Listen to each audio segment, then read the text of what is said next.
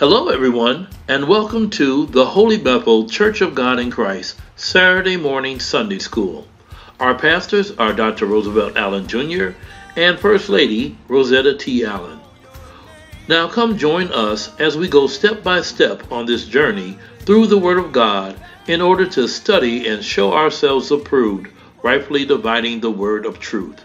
We now join in with today's lesson entitled Healed by Faith. Hands of Elder Tearched Scott as he teaches us from heaven as the Lord directs as how we are healed by faith. God bless you, Elder Scott. And good morning, First Lady, and everybody that's on the morning. Amen. Amen. Wonderful. Wonderful. Good morning. Good morning. Good morning. We are excited about the Word of God as always. And it is the Word of God that has our souls being blessed of the Lord. This morning we have this wonderful Sunday school lesson, and I'm honored to have this opportunity to even be found teaching. I do want to honor our pastors, Pastor Roosevelt Allen, our First Lady Rosetta Allen. We thank and praise God for both of them and the work that God is doing in them. And so this morning, we're going to go into our Bible study, and the topic today is healed by faith. Healed by faith. Automatically, I remember when I was first studying for this lesson and I saw healed by faith. I remember when I first got saved, and when I got saved, we would hear of things of healed by faith and how to be healed. And there are so many different types of teachings about healing. And I was taught that, yes, the just shall live by faith, and faith does come by hearing the word of God, but we really weren't taught about being healed by faith. And I mean taught, I mean that God, not only is he a healer, but he gives us the faith to be healed. And what I want to do is I want to go ahead and begin reading into this lesson, because this is a unique parallel message, which has, it's almost like it's two stories being combined into one, but they both have great significance to each other. And I pray that the Lord will meet us right where we are in this lesson. So without any further ado, we'll be reading today from the book of St. Matthew, the 9th chapter. I'll be reading from verses 18 to 26. And just so you'll know, there'll be St. Matthew, the 9th chapter, verses 18 through 26. I'll be reading the King James Version, and then we'll go into a little bit more exploratory and get a chance to talk about these scriptures. So again, St. Matthew, the 9th chapter, verses 18 through 26. If any of you, when I have like different questions, or if you'd like to make comments, you'll just hit your *6, which will unmute you. And then after you've made your comments, by all means, just hit *6 again, which will mute you back again. So here we go. St. Matthew, chapter 9, verses 18 through 26. While he spake these things unto them, behold, there came certain rulers and worshipped him, saying, My daughter is even now dead. But come and lay thy hand upon her, and she shall live. And Jesus arose and followed him, and so did his disciples. And behold, a woman which was diseased with the issue of blood 12 years, came behind him and touched the hem of his garment. For she said within herself, If I may but touch his garment, I shall be whole. Verse 22, but Jesus turned him about, and when he saw her, he said, Daughter, be of good comfort. Thy faith hath made thee whole. And the woman was made whole from that hour. And when Jesus came into the ruler's house and saw the minstrels and the people making a noise, he said unto them, Give place, for the maid is not dead, but sleepeth. And they laughed him to scorn. But when the people were put forth, he went in and took her by the hand, and the maid rose. And the fame hereof went abroad into all the land. So here are these scenarios where Jesus was ministering the word of God, and it seemingly out of nowhere came these needs. Let me give you a little background of what was going on so that we can pick up to where this story begins, because I found out it's always good to know what was taking place prior to this situation. So it gives our mind opportunity to jump right into it, and then we can understand what was going on. Now, as you recall, those that were here last week we talked about the subject, why are you afraid? And in our subject we talked about, which came out of Matthew, the 8th chapter, verses 23 to 27, we found out that the disciples of Jesus got onto a boat with Jesus because Jesus said, let us pass to the other side. The other side that he's referring to is the other side of this area of Galilee. And they were going to this place called the coast of the Gadareans. Well, while they were headed over to this other side, Jesus was exhausted because he had been ministering the word of God so much he was tired. And he went to the latter part of the ship and went to sleep.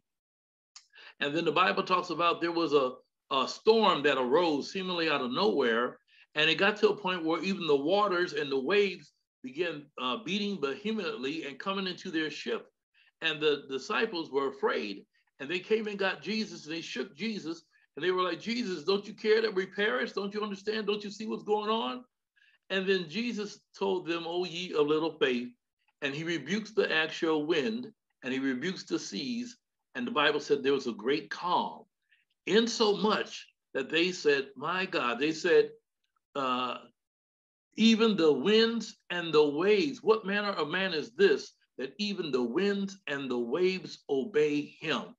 And they're realizing Jesus is not just this regular man.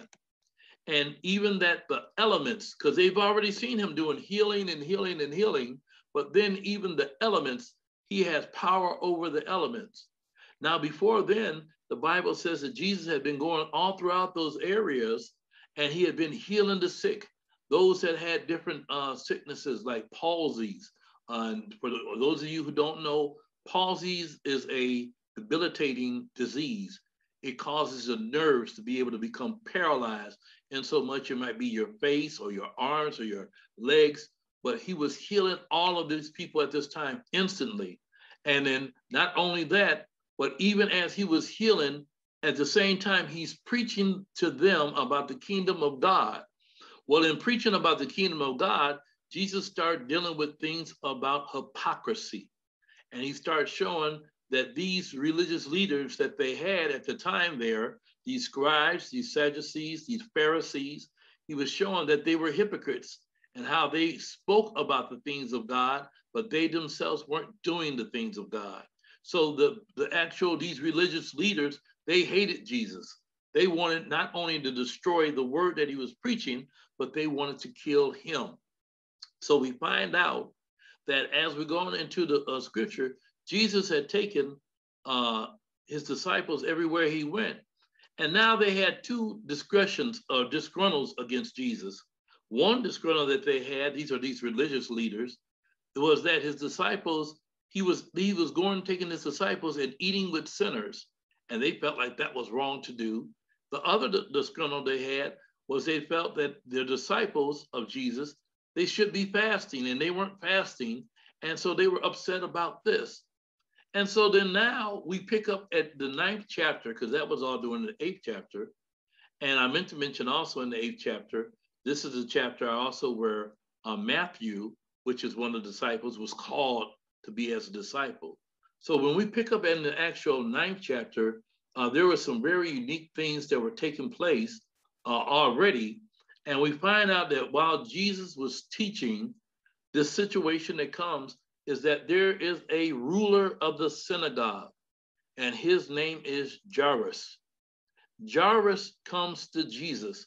And when we say a ruler of the synagogue, we want you to know he wasn't like a high priest, but he was responsible for the actual daily administrations that took place in the synagogue. So Jairus comes, and he comes to Jesus, and the Bible says, and this is going in verses 18 through 19, he comes running up to Jesus, and he begins to fall to the ground and begins to worship Jesus. And he says, my daughter, she's sick unto death, but if you would but lay your hands on her, she would live. So here's what I want to ask, first of all, to the class, because like I said, here is a situation out of nowhere. And many of us have been in situations where, you know, we find out information and it just comes to us so abruptly, and sometimes it seems so egregious. But here's what I want to ask you all, and anyone would like to answer, don't forget to hit *6. My question is, why do you think Jairus brought his concern to Jesus? He could have gone to anyone else. They had rulers, other rulers and scribes and Sadducees, but instead, and he didn't come to the doctors, instead he came to Jesus. Why do you think he came to Jesus? Anyone, *6. I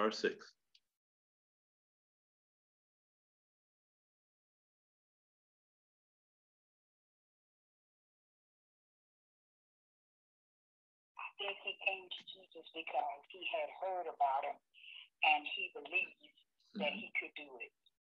Amen. Amen. Amen. He had heard about Jesus. As I mentioned prior to this, Jesus had been going about all over Galilee and Capernaum mainly, doing all types of healing and miracles. And the people heard about Jesus. They heard about him. And if you notice this, even the scripture says, and we know that this is in Romans 10 and 17, so then faith comes by hearing, and hearing by the word of God.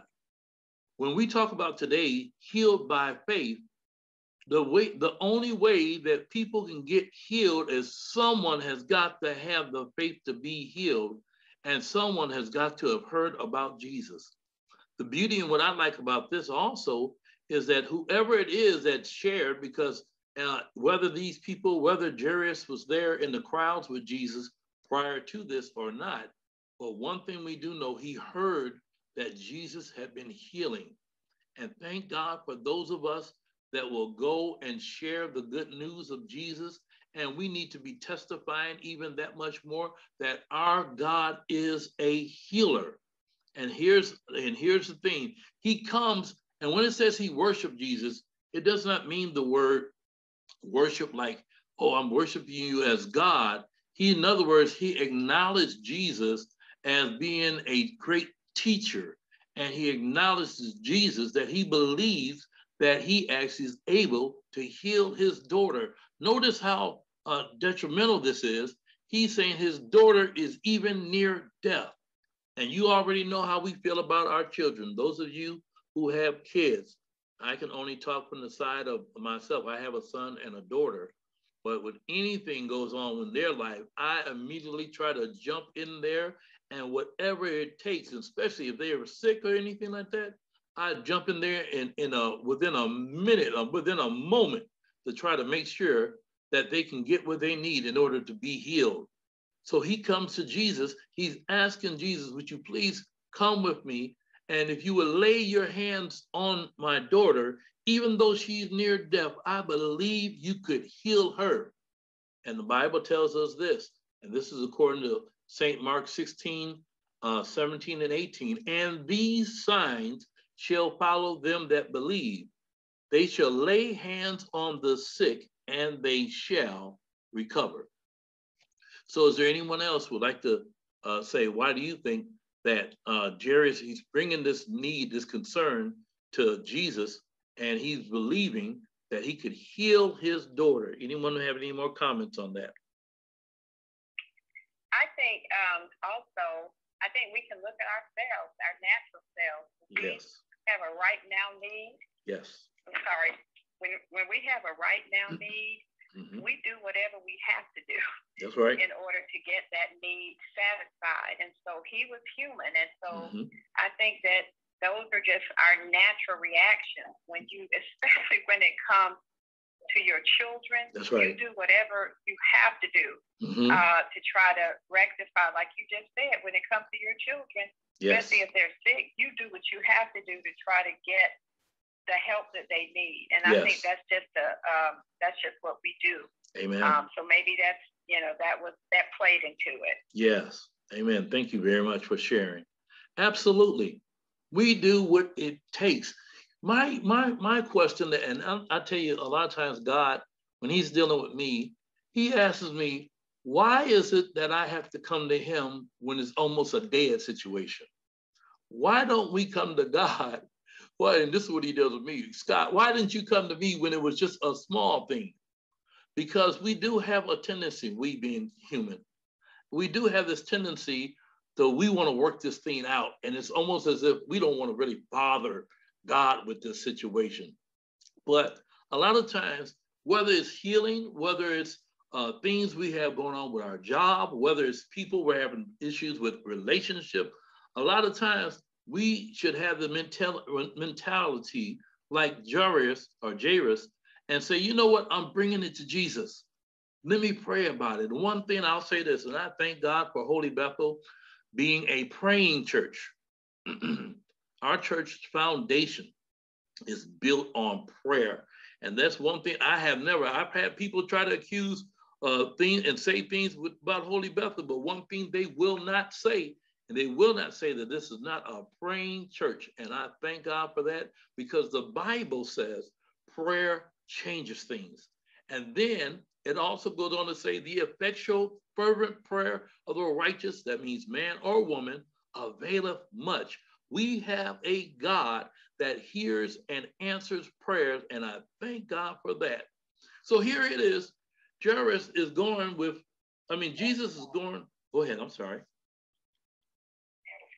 Before you move any further, you just said, according to your question that you asked on last Saturday about why do we wait last, to really call on Jesus most of the time. And remember last Saturday, I know my answer was that because we Katie totally think that we have it until we get down to that last end. And honestly, a lot of time from day to day, as long as we just going on and on and on and things are happening good, we know we love the Lord. We say that we know that we are trusting God. And honestly, as long as things are flowing, as long as things are going, we'll just say, thank you, Lord, and keep going. But we're really thinking that we got it. We're really thinking that we really don't need to call on nobody until we get to where there is just nothing, absolutely nothing that you touch, nothing that you call on, absolutely nothing is working for you. Then you just really go to God then. When it should have been all the time. Instead of just saying, thank you, Lord, and going on, God, you did this and going on, and counting casually, like I stated last week, because that's the flesh part of us, thinking that this is normal, that I got this, I'm doing this, this is the way it's supposed to be, until our backs really get against the wall, and then we really deep down in our heart go to calling on the Lord. That's all. Amen. Amen. Just going back from last week. Amen. Amen. That's so very true. And that's what we're trying to bring out, is that a lot of times we will try to handle things in and of ourselves. The Bible says in Hebrews, the book of Hebrews, that for when we have ceased from our labor, then we can enter into the rest of God. Sometimes God will allow us just to wear ourselves out and wear ourselves down, trying to be able to handle things that are really too big for us. And the Lord, being so wise and so kind, he will allow situations to come in our life where we exclusively need him to move.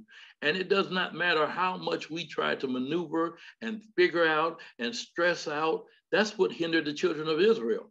They thought that because they were crying all the time, that God was moving, because they would cry. They get into a situation and they would cry, help us, God, help us, God. And God was saying, I'm needing you not to just cry. I need you to mature and to be able to grow in faith And if faith comes by hearing and hearing by the word of God, we need to grow in understanding and studying to show ourselves approved and getting in God's word and believing God's word, because that's what increases our faith. Many times when people have all of this disbelief or unbelief, it's because they're not in the word of God. They're not in prayer. They're not being found doing the things that please God. For some reason, this man heard the word of God and heard that Jesus, who is the word of God, was able to heal his daughter. He comes and he's doing whatever he can. He's falling on his knees, begging Jesus, please come to my house. Please lay your hands on my daughter. Please heal her. And the Bible says Jesus begins to follow him. And as Jesus is following him, this is Matthew 9 and 20 and 21, this woman comes from seemingly nowhere. And this woman has an issue of blood. And when I talk about the issue of blood, she's hemorrhaging. She's had what's called menstruating. And it is a condition that is an unclean flow of blood. I won't go all into it. You ladies know what I'm talking about. I don't know how that is, but you all know, and I'm like, my God. But the Bible keenly says this woman has had this condition for 12 years. My God.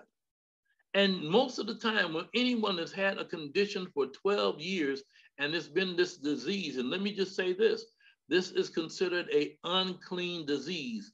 And according to Leviticus 15 in the Old Testament, anyone having an unclean disease could not associate with those that were healed, those that had no disease. They couldn't touch them. They couldn't be touched by them, because according to the law, if they touch anything, it would be considered as unclean also. And this woman realizes she's an outcast. She realizes, for all these 12 years, I have not been able to associate with believers, with people that are considered the children of God. I've been considered as, dirty, unclean.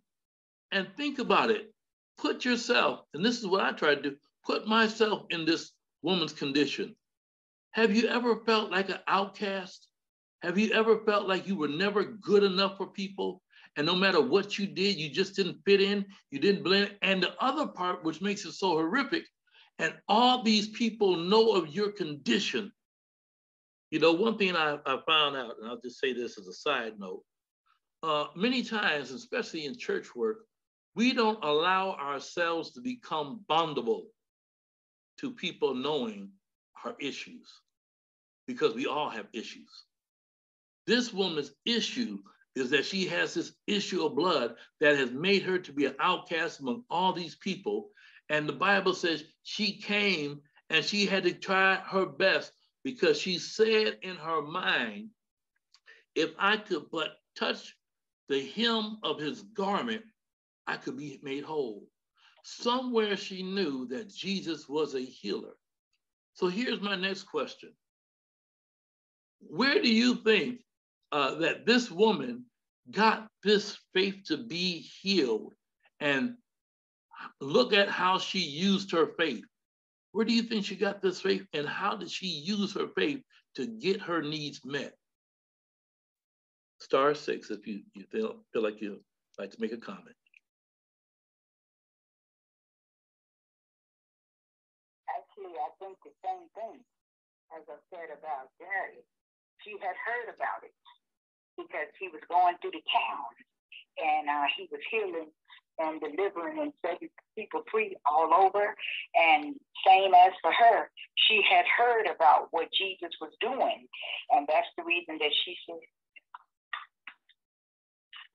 Okay. That's the reason that she said if she can touch the hem of his garment, if she can get to him, through the crowd. She had heard about his healing, just like Gary had did, and she believed that he could do it.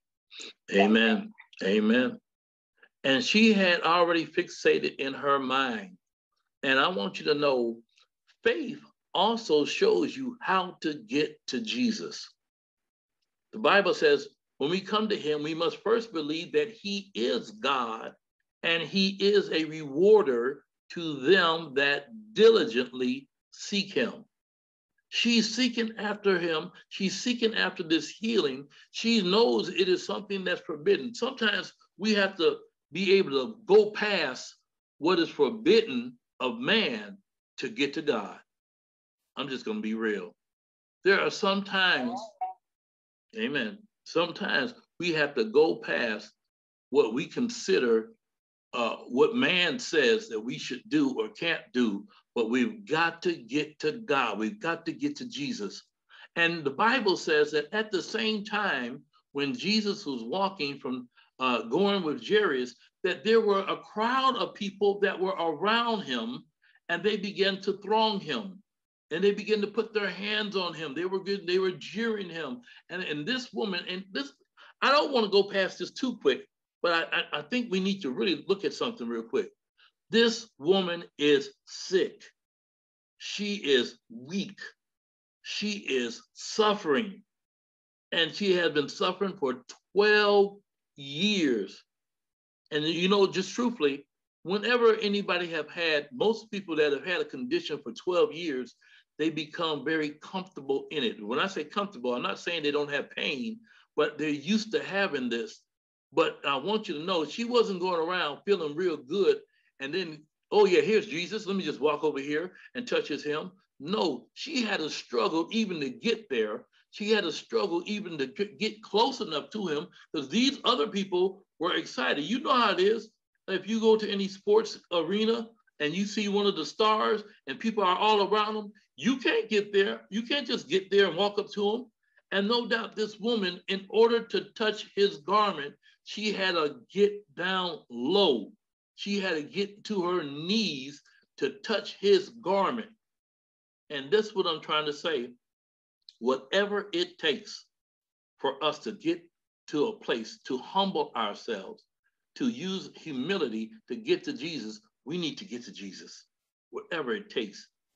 And she had fixated in her mind, if I can just touch his hem, I'll be made whole. And the Bible says that she found and got her way through this crowd. And I don't know why, but in my mind, I'm picturing her trying to reach to touch his hem, because now we're not talking, Jesus is not surrounded by 3 or 4 people. No, this is a crowd of people. His disciples are there.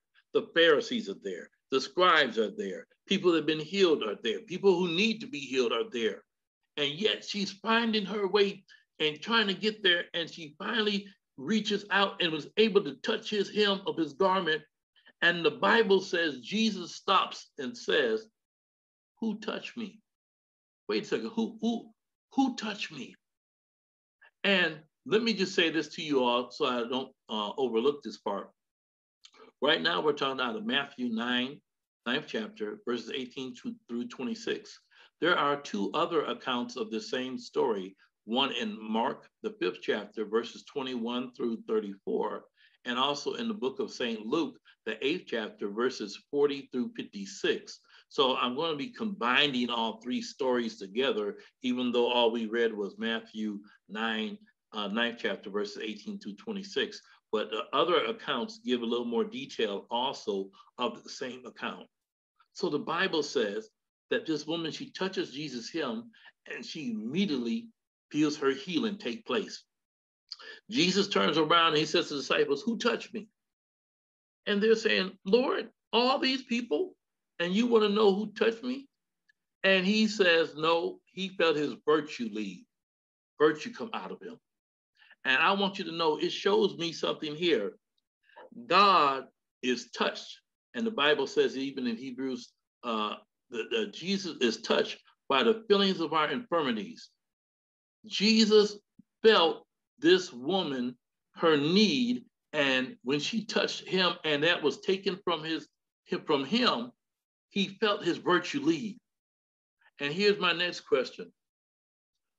Why do you think that people are so reluctant to testify of God? In other words, that Jesus healed them.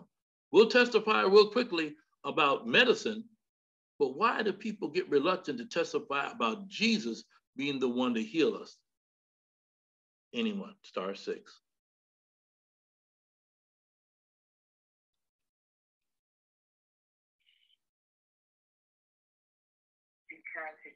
believe he did it, you're not going to testify. So you got to believe that it was him that did it. And you got to know that he did it. Because I feel like all my testimonies, I know for a surety that it was God that did it, that it was God that said it. So if you believe that God did it, whether he's here on this earth or people could see him or not, you believe it and you know it. So I think they'd be reluctant because they see the doctors, they know the doctors, and the doctors give them medicines and said, this is for this, and it would take care of this. This is for that, and it would take care of that. And they believe it because they get some sort of relief.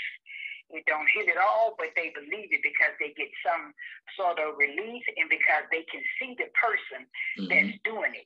But if you have your faith in God, and you know it's God that did it, and you believe it's God that did it, because anything you believe in and anything that your heart is set to, you will talk about it. You will tell about it. So that's the two different that I got.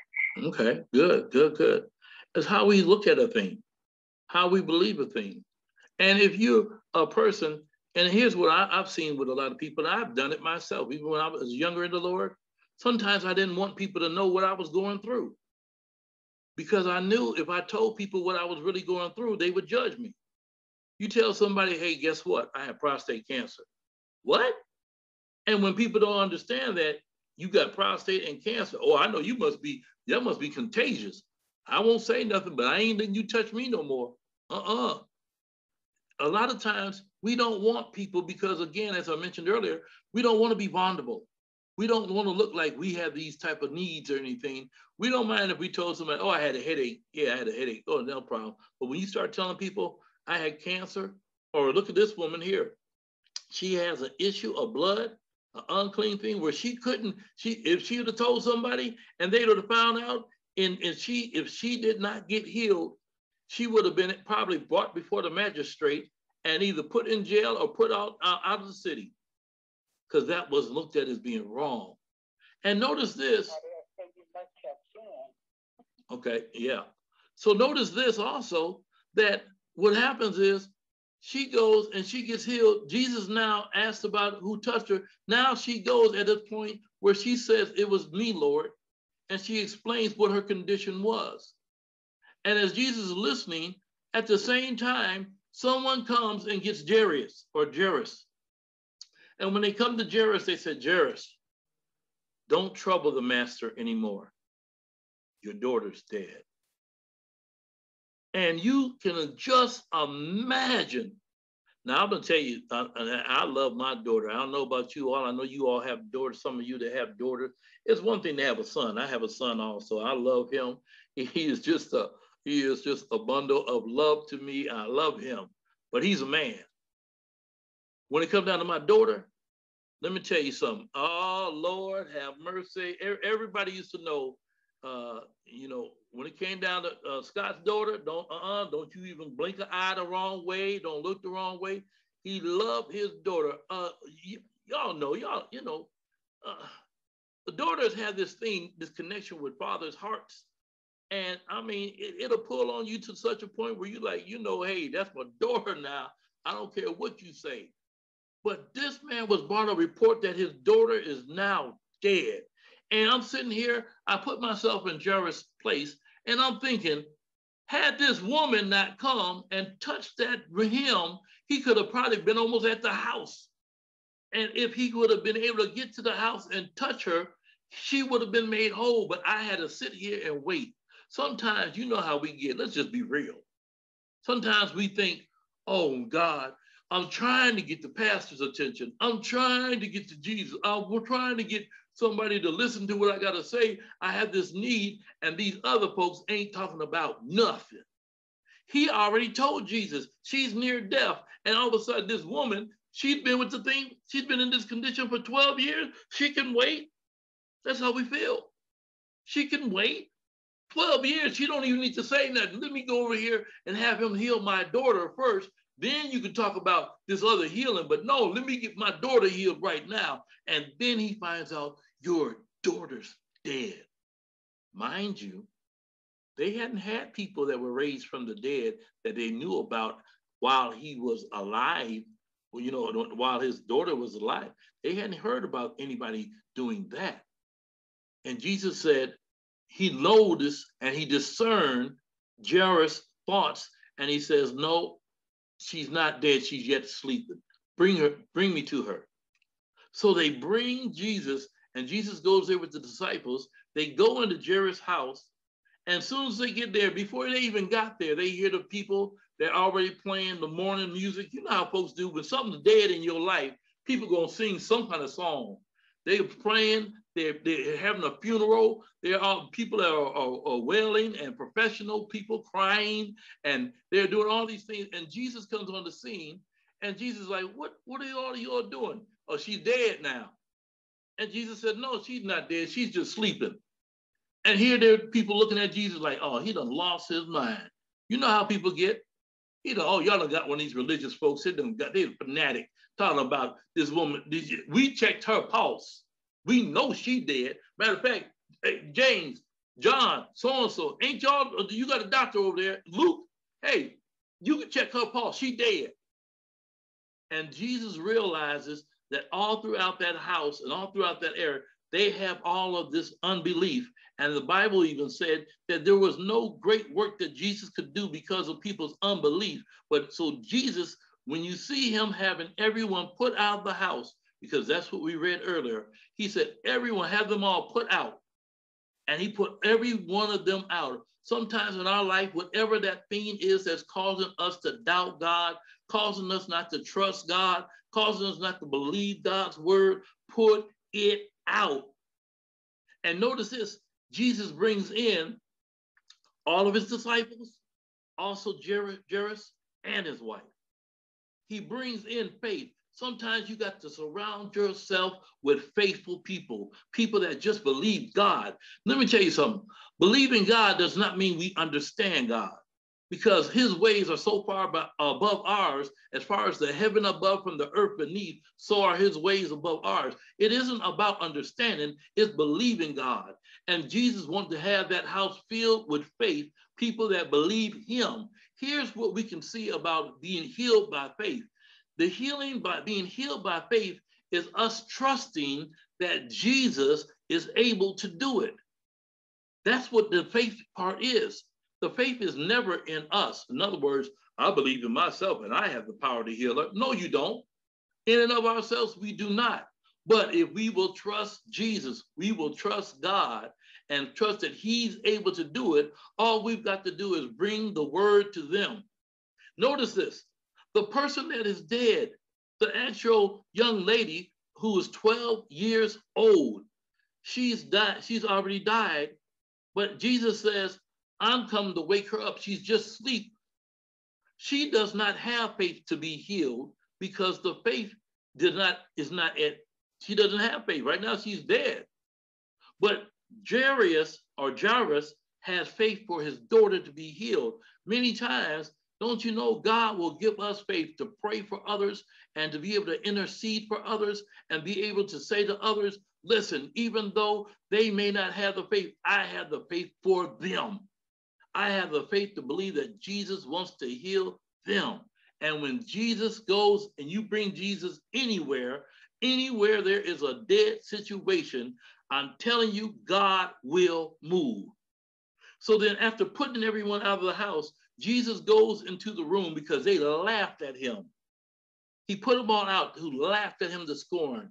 Let me just say it like this. There may be people laughing at you right now, but I want you to know there is coming a day that where every ungodly sinner, every ungodly person, every person that have laughed and scorned you and said all manner of evil against you, they're going to have to stand before the Almighty God, who's going to be standing on our behalf, that we are the children of God. And you will find out the reaping from the people laughing may endure for a night, but I want you to know joy is coming in the morning. So Jesus goes and grabs the young lady, the maiden, by the hand, and he goes, as he grabs her by the hand, he raises her up and she lives. And the Bible says that the entire city, all those that were around, his fame spread from that miracle. And don't you know, if God did not allow us to have and need miracles in our life, we would not reverence him as the Christ, the Son of the living God. And this is what he wants us to do, is always, whatever that need is, especially that need to be healed and delivered, bring that need to Jesus. It does not matter how serious and how bad it might look, bring that to Jesus, because he is the healer of all the world's diseases. Bring it to Jesus. Don't worry about how big it is. Don't try to figure it out. Just bring it to Jesus. And I want you all to know, I pray to God, because God would not have brought this lesson to us if he didn't expect us to now act on it.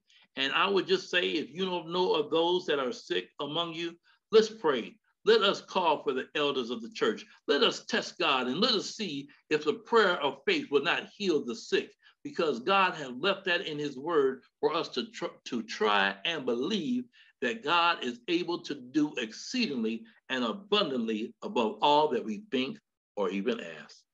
God bless you, saints of God. I thank you all so much for your chiming in and your remarks and everything. I'm at this point now where we have to turn it back over to our superintendent, missionary Hal, and we turn it over to you. God bless you, and may heaven smile upon all of you. Amen. It's really great. We learn God's word to increase our faith. We study and study to show ourselves approved. So in our lives and others' lives, God's power will move. Holy Bethel, Sunday school. We learn and grow in Sunday school. Holy Bethel, Sunday school. We learn and grow in Sunday school. Holy Bethel, Sunday school. We learn and grow in Sunday school. Holy Bethel, Sunday school. We learn and grow in Sunday school. We learn and grow in Sunday school. We learn and grow in Sunday school. What an awesome lesson this morning. Praise the Lord. Thank you, Elder Scott, for teaching us. Lord, we thank you and we praise you for teaching us, oh God, on this morning. Our Father, which art in heaven, hallowed be thy name. You are so holy. You are so God. You are so great. You are so wonderful. Yes. And Lord, we know that you have spoken to us on this morning. You opened up our understanding, and we just want to say thank you. Thank you, Thank Lord. you for Jesus. Thank you, Jesus. Thank you, Lord Jesus. Thank you. Thank you, Lord Jesus. Thank you, Lord Jesus. Thank you, Lord. Thank you for healing our bodies. Yes. Thank you for healing our minds. Thank you, Lord. Thank you for healing our situation. Yes. Lord, just thank you for healing our thought processes. Thank you, Lord, Jesus. thank you, Jesus. Thank you, Lord. Our shield. Yes. In Jesus' name. Jesus. Amen. Amen. Oh my goodness. Oh my goodness. I'm not even going to say anything about the lesson. It was so wonderful. Praise the Lord.